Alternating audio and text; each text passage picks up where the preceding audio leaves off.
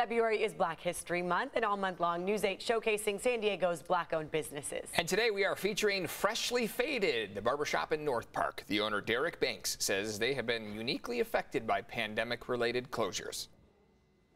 Traditionally, the church and the barbershop were places where African Americans coming out of slavery would go to talk about politics and to go and get things off their chest, if you will. And now during the pandemic and the closures and the opening and things coming back and the civil unrest, we haven't gotten a lot of opportunities to voice our opinions.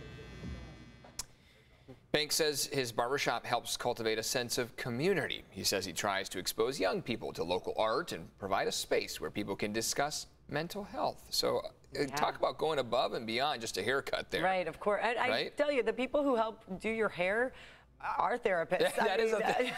They are counselors, therapists, psychiatrists.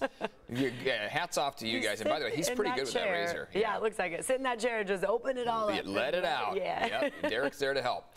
If you know of any outstanding Black-owned businesses in the San Diego area, just get on the News 8 app, click Near Me at the bottom of the app there, upload a photo or video and a description of the business, then enter its location for everyone to see. Keep watching News 8 to see different local businesses featured here every